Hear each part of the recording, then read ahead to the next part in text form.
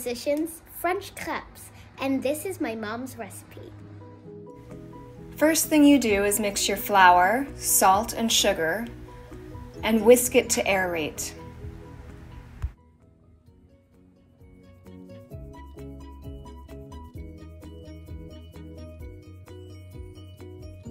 After that, you add your milk and water.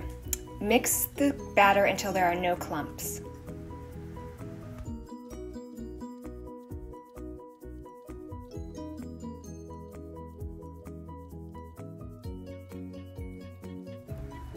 Whisk in your eggs and oil until it's blended, and then let the batter rest for a few minutes while you prep the pan. Place your crepe pan on the burner on medium-high heat for a few seconds to heat it up, and then season it with a little oil on a paper towel.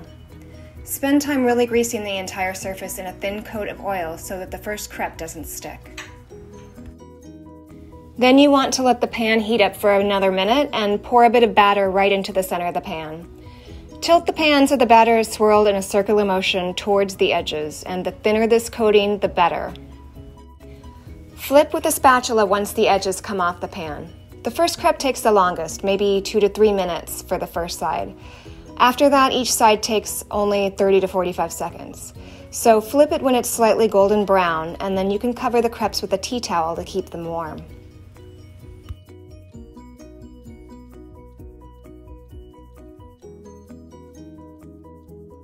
Fill your crepe with Nutella, fruit, confiture, whipped cream, lemons, sugar, really whatever you want.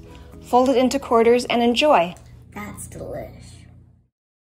That was delicious.